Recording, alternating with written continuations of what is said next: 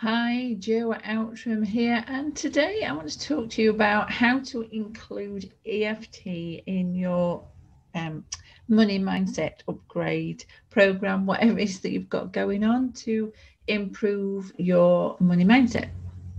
Now, you might have heard of the emotional freedom technique EFT before, as it's been around for many years, and it's a technique used to help with everything from pain relief to stress or anxiety.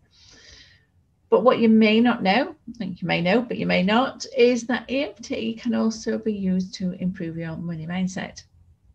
And of course, when you improve your money mindset, you are then increasing your chances of achieving financial success. I find a lot of people actually think that if they can improve their money mindset, say a few affirmations, and I'm not criticizing using affirmations because I love using them, but say a few affirmations and try and remove a few limiting beliefs, money blocks, whatever you want to call them, then you're just going to become financially successful. But that's not the case. Improving your money mindset, all it does is create the mindset so that you are not stopping yourself um, in the background, in your unconscious mind, from going and doing the stuff that you need to do to make you a financial success. Because of course you always need to take that action, and you still need to have good business ideas and all of these things and actually go out and do the work. But it is important to create that great base on which to be able to achieve that financial success by improving your money mindset. And like I said, we can use EFT as part of that process. Now, if you've not heard of using EFT to change your money mindset before, or maybe you've not even heard of EFT, then all of this might sound a little bit crazy at first, but just take a moment to think about this, particularly if you know about EFT, but maybe not in relation to money. And just, if you take a moment to think about it, you'll just realize that perhaps this is not such a crazy idea after all. I'll come on to EFT in a moment, but in terms of your money mindset, well, it's playing a significant role in your ability, as I've already mentioned, to achieve a significant level of financial success with whatever significant and with whatever financial success, of course, it means to you. It means something different to everybody. Now, if you are, for example, someone who's afraid of, there's never going to be enough, it does become tough to leave behind a status quo that might be keeping you trapped below a certain income ceiling. So that's where you need to be improving your money mindset, so you're not keeping yourself stuck and you can go out and see the opportunities as they arise and then take advantage of those opportunities that will help you become financially successful. So examining your mindset and the motivations around money is necessary when we want to change our attitudes towards money and financial matters and wealth and financial success, with all the definitions that you'll put on those. How? Well, I'm going to give you a little 5-step process. For those that know me, I love systems and processes, and that's how I tend to think of things. So that's how I've broke it down for you today. First of all, remind yourself that where you are today financially has more to do with what's going inside of you than what's coming in from the outside world. It's what's going on in your unconscious mind that's having a significant impact, and a far more significant impact than the stuff that you're reading about on social media, in the news, and from all the other external stimuli that are coming in each and every day. Your inner set points that have been created from your early childhood dictate where you are, and realizing this just puts you back in control, because you can reset those points. How do we do that? Well, that's point number 2. We examine your past and discover the attitudes that you have towards money by looking at the people that were important to you when you were a child. So when I say when a child, typically I'm looking at years 0 to 7, but there could be memories that you have from slightly older than that will still be significant. And the people that are important to you, here I'm thinking about family members or other adults who played a role in bringing you up. Even if they didn't bring you up, often our grandparents have a significant role, potentially because we hear even if we didn't know them, because we can hear our parents talking about them and some of the stories that we overhear, or maybe we had an interaction with them. But guardians, even if, if we don't have parents, other relatives as well, if they were around a lot, and even our teachers, any adults that played a significant role in our lives.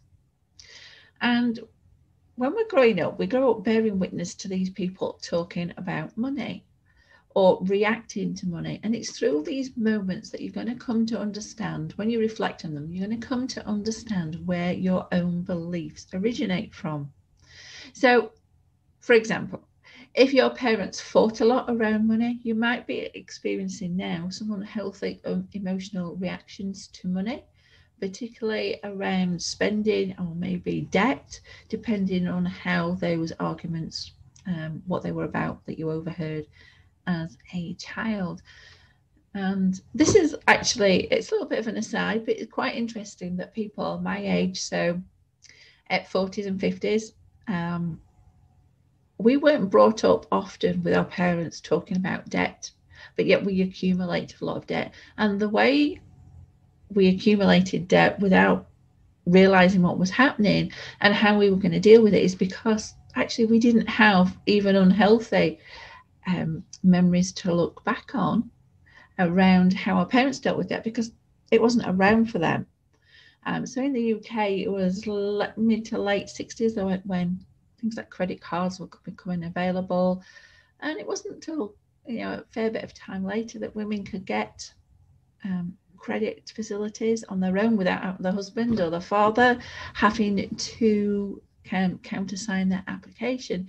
So in one way, we do look at these memories, and they have sometimes a direct impact on what we and how we think about money. Sometimes we've then put those beliefs that we've got and we overlay them onto other ways that we deal with money that weren't relevant to the original situation.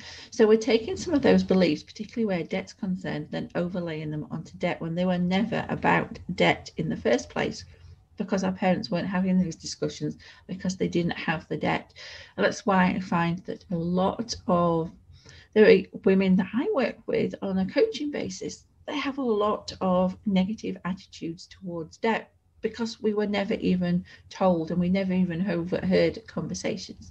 But, and I was going off a little bit at a tangent there, but back to today's topic, we did grow up bearing witness to how people were talking about money. And if they weren't talking about it directly, there would be undertones to conversations that were in relation to money. And we saw, as well as overhearing, we saw how they were reacting to financial situations. And all that had a significant bearing on our belief system around money. So we need to delve into that past. We need to take that trip down memory lane and work out what we overheard and actually put an adult spin on it, because at this point we are operating around money. Unless you've done some work on this already, you're operating around money with a belief system that your 6 or 7 year old self put into place. I don't know about you, but I would rather deal with my finances as an adult rather than my 7-year-old self and the belief system that they created. So that is a big exercise and it uncovers an awful lot. And then the third part of the process is to work through whatever financial trauma you're experiencing right now in your life, because it's time to let go of all those negative emotions and the attachments that taint your money mindset and make it impossible for you to succeed. Now, these could be any emotions. The common ones that I see around money are guilt and shame and fear. But, you can have things like anger and sadness, have a lot of those emotions coming up for people too. But like I said, the big ones are guilt, shame, and fear. And it seems to be that everybody that I seem to work with has at least one of those that's causing them an issue. And our current financial trauma, and when I say current, I mean not just exactly what is happening right now, but maybe in the last few years. That's a good indicator of where emotions have been playing a big role, and you can start to look at that and just examine the situations and look at what emotions were behind whatever it was that was happening in your life. And then we get to use EFT to remove those emotional blockages and adverse reactions towards money and finances, which is the next step in the process. Now, you can use things like hypnosis as well. That works well. Timeline therapy is what I use with my VIP clients, and I find that that actually generates the best and the quickest results. But in lieu of not working with a TLT practitioner, you can, of course, use EFT. And it's great to include that anyway as part of your money mindset work, but particularly so when you are working on this, when you're working on your money mindset by yourself, because you can do it all by yourself. You don't need to be working with a therapist or coach to be able to do that. Now, what is EFT? Well, EFT uses tapping along the acupressure points to release the money blocking beliefs and replace them with an abundant mindset. So it helps with that process. And by applying this pressure to the meridian points, you free the energy trapped by this unhealthy thinking that you've had going on in your unconscious mind on repeat since childhood. Particularly, since being an adult, actually, because that's when we've had most of our interactions with money. But, the older they are, the longer that has been on playing in your unconscious mind, time and time again. Now, my intention with this video is not to teach you EFT, although I do teach my clients in my e-courses and the coaching programs. And do you know what? You can learn how to use EFT. I mean, you just got to type, learn how to use EFT into YouTube or your favorite search engine, and you'll find loads of free videos available to show you precisely what to do. Now, if you look at a few videos, you'll find that there's different techniques, and do you know what? It doesn't really matter. That's what I love about EFT. You can have slight variations. It doesn't matter if you go slightly wrong, you're still going to get the results. So if you do watch some videos and do see people doing it differently, then that is the norm. It depends who's taught them how to use EFT. And in fact, myself, I use a couple of different methods depending on if I'm using a script or if I'm just dealing with something really, really quickly. And then, right, where were I? Yeah, step 5. That's to create new financial goals now that you've worked through the negative emotions and experiences. So once you've understood where you are, found out where your belief systems come from, and looked at, had that hunt for those emotions through the current financial traumas, then use the EFT or whatever method you're going to use to clear those negative emotions from experiences, then you're now going to set new financial goals, new money goals. And that means embracing the positive new you when you're talking about your financial well-being, because once you've released those emotions and the blocks around money, you're then free to think of your money goals in a way that you just wouldn't have been able to think of them before. So if you've written money goals in the past, once you've done this work on your mindset, go back and revisit them, because you know what? You're going to want to rewrite them, believe me, once you've done all this work on your mindset. And in fact, you should be reviewing those money goals anyway. I mean, I like to plan on 90 days. So every 90 days, have a review of those money goals. So as you're increasing your money mindset, and it's not a, one time I'll do all this work and I'll be fixed, because it's an ongoing process. But once you've done it, started doing the work, when you're reviewing your money goals each 90 days, you're going to see an improvement in your money mindset, and you're going to want to change those goals anyway, because you have a new way of thinking. Now, if you are a small business owner, then the top 5 financial or money goals, whatever you want to call them, are: number 1, financial freedom. That's your long-term, your ultimate goal. So it's about defining what financial freedom means to you.